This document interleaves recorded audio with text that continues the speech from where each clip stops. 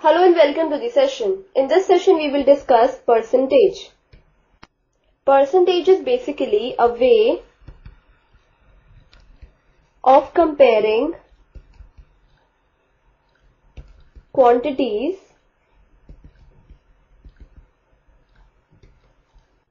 we know that percent means 100 and basically the percentages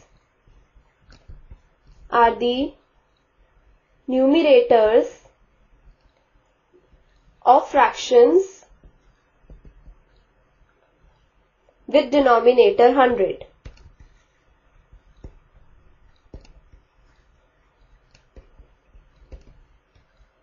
Now let's discuss the meaning of percentage. We already have seen that percent means 100 and this percent is represented by the symbol this and it means hundredths. That is, if we say that 92% marks, this means that 92 marks out of 100. Or we can also say that 92% is equal to 92 upon 100 or 0.92. Now we have percentage when total is not 100. Now if the total items do not add to 100, then to find out the percentage of item, we have to convert the fraction to an equivalent fraction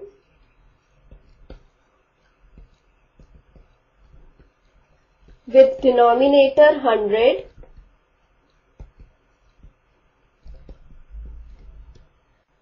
Suppose that a student obtains marks 20 out of 50.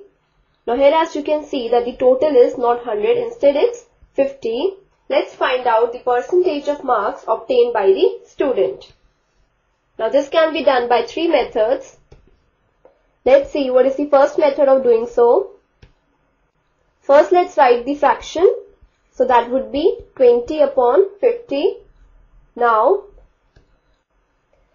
we multiply this fraction by 100 upon 100. This would give us 40 upon 100. So that is equal to 40%. That is, the student obtains 40% marks. Now let's see the next method. Next is the unitary method.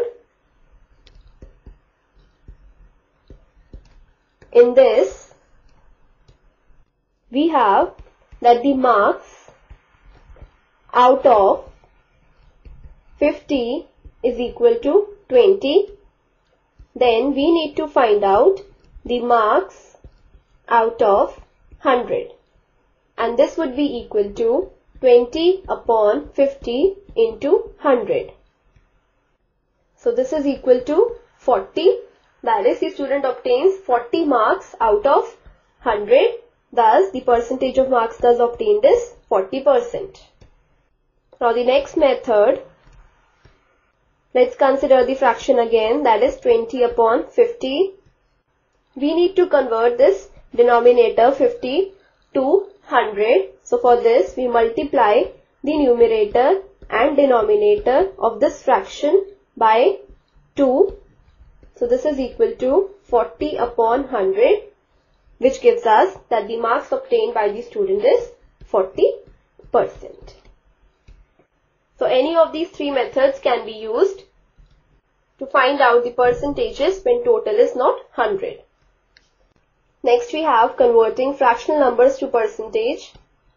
Now we know that the fractional numbers can have different denominators.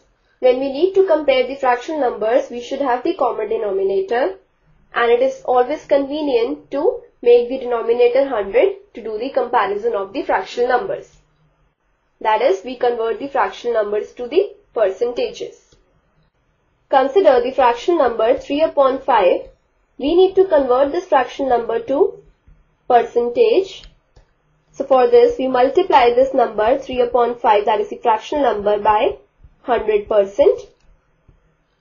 And this comes out to be equal to 60%. So this fractional number 3 upon 5 is converted to the percentage, that is 60%. Next we need to convert decimals to percentage. Like you consider the decimal 0.95, we need to convert this to percentage. So for this, we multiply this decimal by 100%. So this would be equal to 95 upon 100 into 100%, and this is equal to 95%. So this decimal is converted to percentage, that is 95%. Next we discuss converting percentages to fractions or decimals. Consider 3%.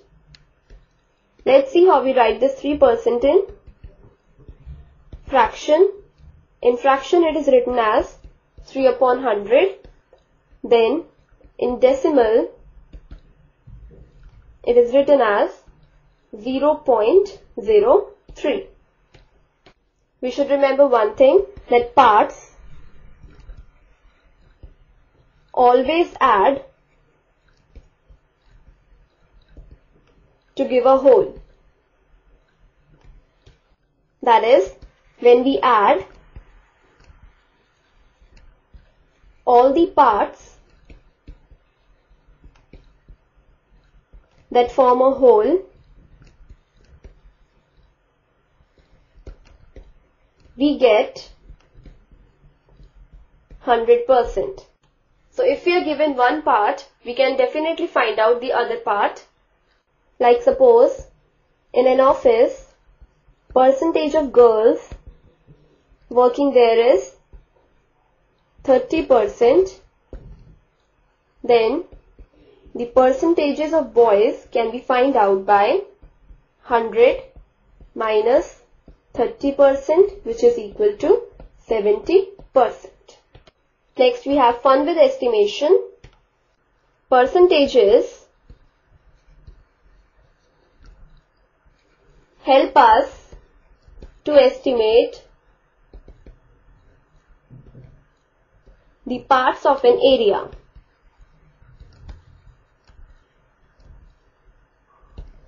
Consider this figure. We need to find the percent of figure that is shaded. For this, first we need to find the fraction of the figure that is shaded. Now as you can see that this figure has 5 parts, and out of these 5 parts, 3 parts are shaded. So the fraction that we obtain is 3 upon 5.